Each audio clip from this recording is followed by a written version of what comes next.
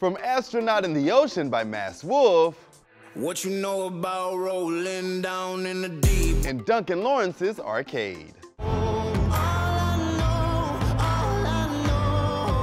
To Beggin' by Maneskin. I'm begging you. Music helps to make some of the best online challenges.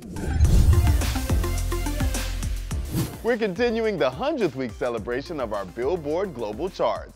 And today we're looking at a few of the biggest crossovers from TikTok to the charts. TikTok's success stories predate the launch of the global charts, with the most obvious path to a viral moment being a dance challenge.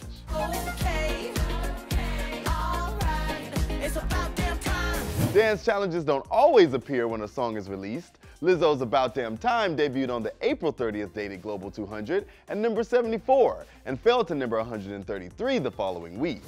Feeling fussy, walking in my Balenciennes, trying to bring out the fabulous. That's when a viral dance challenge kicked in, immediately sending the song back to number 12 and eventually to number 6. Noah Cyrus helped me get in on the challenge. In a minute, I'ma need a sentimental man or woman to pump me up.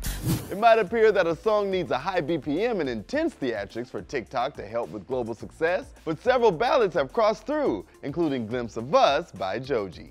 'Cause sometimes I look in her eyes and that's where I find a glimpse of us. Despite never previously making the Global 200's top half or the global excluding US chart at all, Glimpse of Us debuted in the top 10 of both, backed by TikTokers using the song as a backdrop to their videos.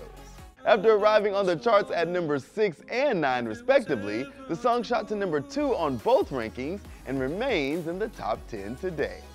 My mind, 'cause sometimes I look in her eyes. Usually when a song goes viral on TikTok, it's because thousands of users contributed content to help boost the track, though there is that rare occasion when a single video creates a swell of commotion. That's never been more true than when Nathan Apodaca, aka Dogface, skateboarded along a highway drinking ocean spray juice, lip-syncing to Fleetwood Mac's Dreams.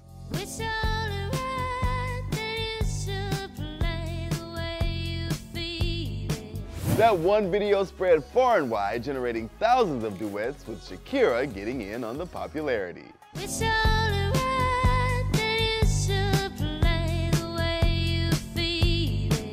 And Fleetwood Mac members Mick Fleetwood and Stevie Nicks.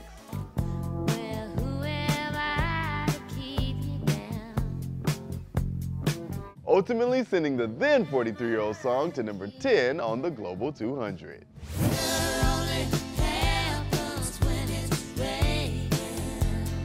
To see our full coverage celebrating the 100th week of our global charts, head to Billboard.com. I'm Tetris Kelly for Billboard News.